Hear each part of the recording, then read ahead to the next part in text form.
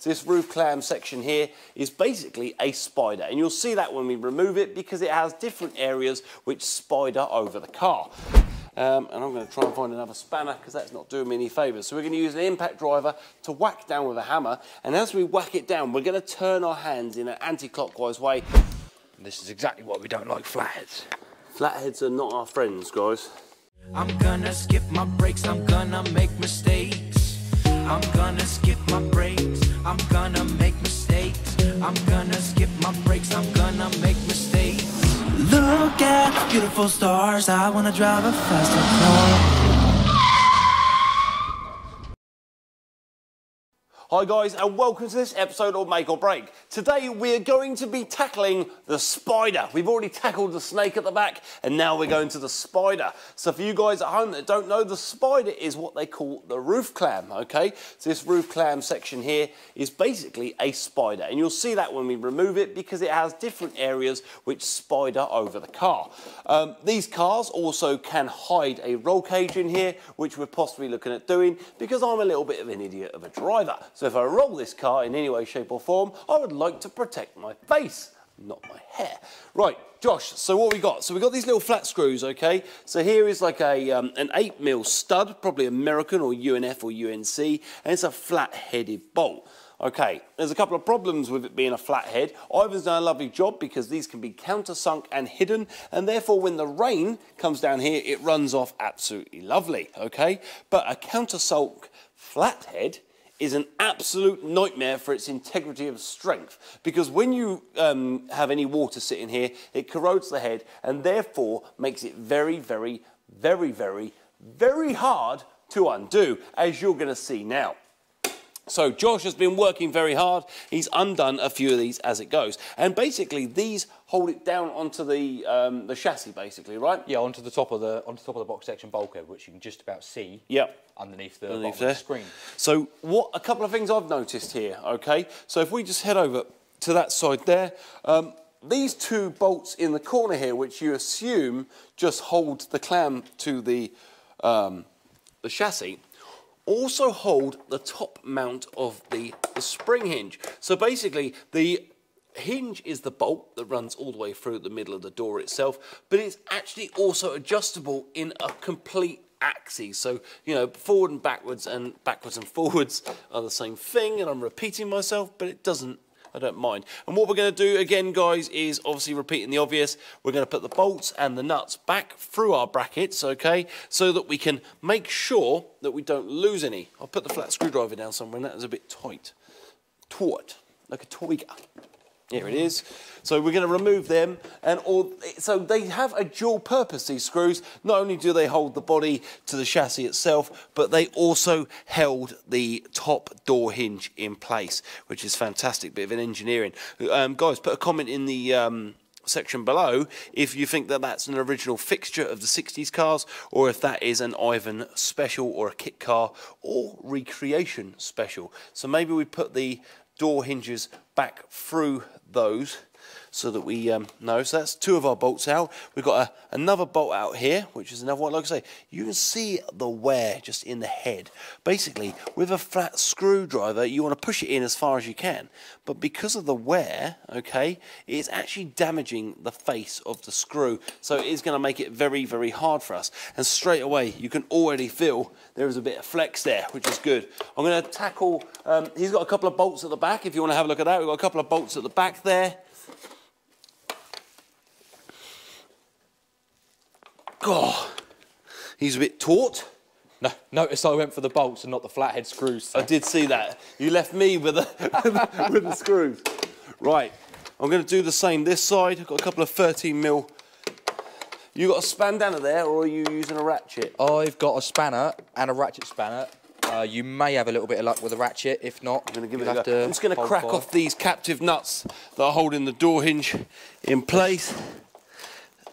And they are loose, which is lovely. Oh, fantastic news. So Josh is going to tell me that he's already undone these, and he's making me look good, probably. We could be lucky, and they could all come undone. If they all come undone... That is famous last words. You know that, right? I'm saying it because I'm fairly certain they're probably not going to all come undone. But with any luck, they'll all come undone. If not, most of them will come undone. Yeah. And it should be off in a relatively quick time. I'd imagine there'll probably be an element of some kind of Sikaflex or silicone seal underneath. Stop the water coming in, obviously. Yeah, I can just about see some overspill of it here. What you'll notice as well, a good pull and it'll soon come off, and then we'll just raise a scraper off the bottom. no worries. Or I can leave it and give you paint guys something extra to do. What we'll also notice, guys, is these they're not captive nuts, okay? You've got a washer and that underneath here holding the top hinge in place. We are struggling to turn the top of the screw because we don't want to round the bolt off. So what I'm doing here is we'll undo the nut from the bottom, leaving the screw in. But then basically what we can do is use a copper hide hammer. You don't want to damage the stud. And we'll just give them a little tap and that will knock both the bolts out. We've got a few harder ones in place. And what we're going to use is a tool called impact driver. And what the impact driver does is it actually forces the nut round, so you can get quite a nice turn on it.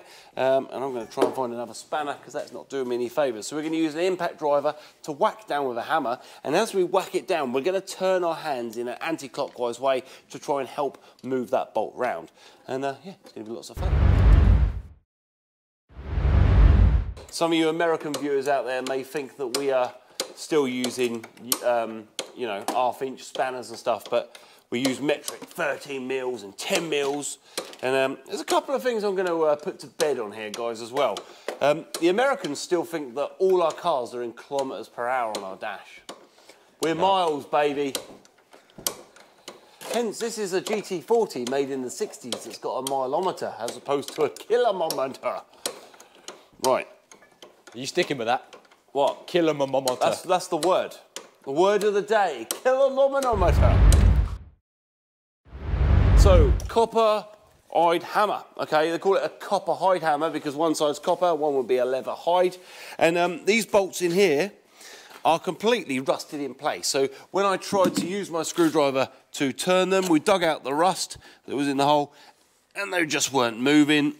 So with a little tap, I'm hoping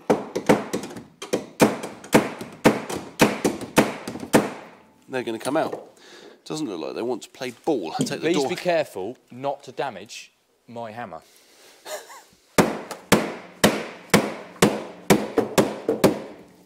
Okay, that's not on the plan at all. That fiberglass clamp.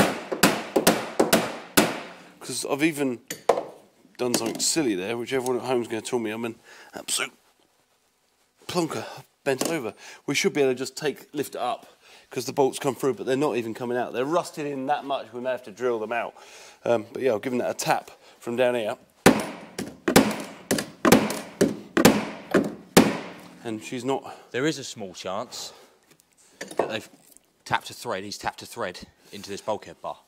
So you could be trying to beat a threaded in bolt through. I think you might even be right there.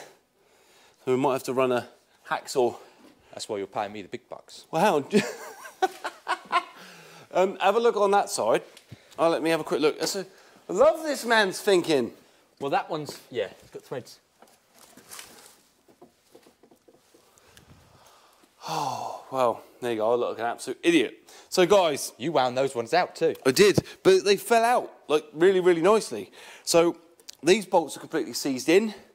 And obviously, for the real reason that he's just said, because they are threaded through the chassis and nutted underneath. We should better, if you can bend it somewhat straight, I have done. I may well be able to clamp something onto it, weld a nut onto the end of it or something. Well, I'm going to get it winding, and then I'll cut the nut off. I'm going to use I wanted to use the impact driver, but it's very close to the windshield. Yeah, I want to use the impact driver as little as possible because one, windscreen at the front. Two, even at the back, you've got these two at the top of the bulkhead, which I don't know how well are going to come undone. I don't want to give it too much physic because it is only fiberglass. Yeah, exactly. I don't want to start cracking, chipping, so on and so forth. Right, let's move backwards a little bit. And we're going to undo these rear bolts that he started to do on the back here as well. Give him a hand. So we've got 2 bolts either side at the back. We've got 2 in the top and a selection around the front. Lots of fun. Too many jobs on the go. Have you got nuts on there? Or are they just bolts? Yeah, got nuts underneath. You're going to have to take the alley panel off, I think. Yeah. Probably take the fuel pumps off, alley panel. There was me thinking this was going to be a nice, quick little job. Yeah, there was me saying that we're hoping.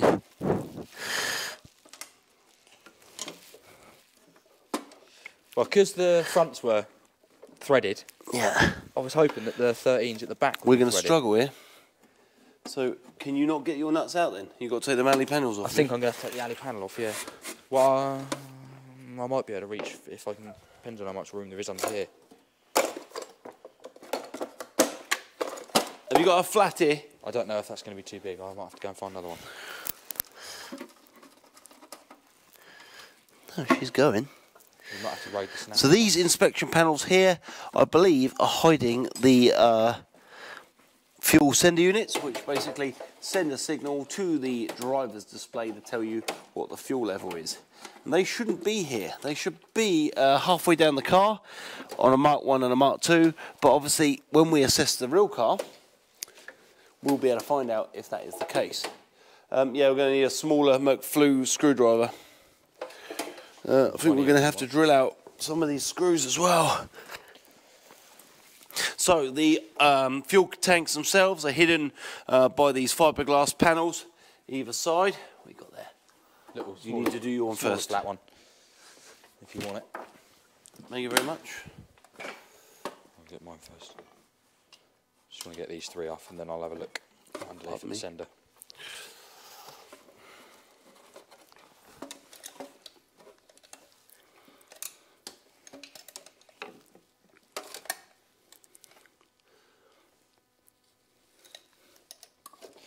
This is exactly what we don't like, flatheads. Flatheads are not our friends, guys. I can assure you, this car is not going to go back together with flatheads. Allen keys are quite nice. We like Allen keys, don't we? Yeah.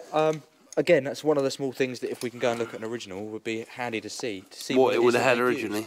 Because they probably wouldn't have used Allen heads. No. But then we don't really want to go with the flatheads either. No. I want to try and use all stainless steel if possible. Right, there you go. If you look over there, you can have that screwdriver off you. You can see the sender unit, okay? The sender unit is exactly what it says on the tin. It sends the signal of the fuel level to the gauges, and we can easily relocate them to where they would be on the original car, hopefully as well. So you might be lucky. We might be lucky. I might just about be able to thread a spanner under there. Yeah? Yeah.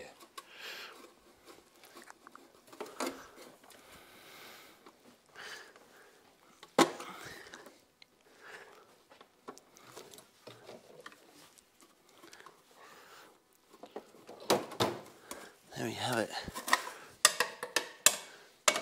And a couple of things, just thread your nuts back in your bolts, back in your holes, so you don't lose them. I'm not too worried about losing the nuts on the bottom of the bulkhead. I mean the bolts that hold our sender unit cover on. Yeah, I'm not too worried about losing those either. Just put them, if you can just open another tub. I've just twiddled them back in for now. I can say yeah. all of those small alley paneling nuts and bolts, I was just going to leave all in a tub just so that we know how many there were, more than anything, because we're going to replace them anyway. So, have you found? Can you get on it? Can you? Hopefully. Oh, I'll come around and give him a hand. Teamwork makes the dream work, right? If you say so. Do you want me to get a gun in there? I don't think you'll reach one. Well, if you can get two long 3/8 extensions. That's what I'm thinking. I don't know if there's two out. You might have to go in my box and get them. But that is. I've got some. You got a 13mm socket out. Yes, on the magnet tray. There should be a shallow. Insert brand name here. Socket.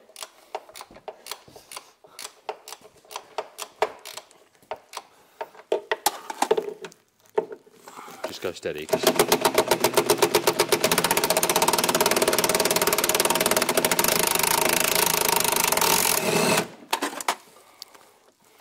Did it skip off? Or did it fall out? You gave me the thumbs up to go full whack, so.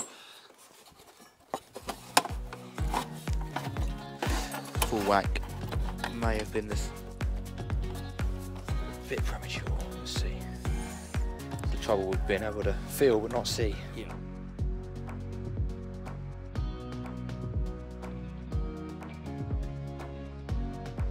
Okay guys, so thanks for watching part 1 of the spider removal. I know it's been a bit time consuming and a bit tedious, but the most important thing here is doing it right and ensuring that we don't break things. See you next week on another episode of Make or Break. Quick reminder, hit that subscribe button, the like button and then the bell button so you get alerts when we release new episodes, and follow us on social media too for extra stuff and more alerts about videos we're releasing, which at the moment is every Sunday and the odd Wednesday too. Bye for now.